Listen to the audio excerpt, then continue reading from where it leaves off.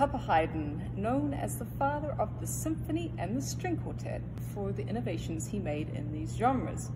We are going to be performing Haydn's Symphony number 104, and he wrote 104 symphonies. So you may be thinking, well, maybe by 104 symphonies he could have been getting tired of it and, you know, run out of ideas. But it was actually the opposite. He got better and better at writing the symphony, and he became a master of writing it. So when we get to 104, I think it's the best one. I first performed it when I was a very young violinist. It was the first time I'd ever played in a youth orchestra, and I was struck by the very beginning of the symphony.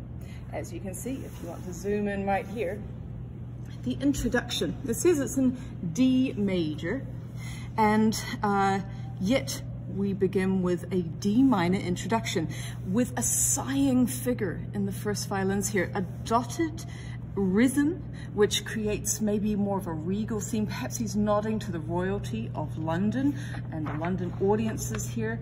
And this sighing figure is very expressive. It creates a solemn and somber character, perhaps one of worrying and concern. And I was quite scared of it as a young violinist. I thought, wow, this is a deep feeling that these are dark colors, and where are we possibly going? And you can just zoom in right into the oboe here. This is the oboe line.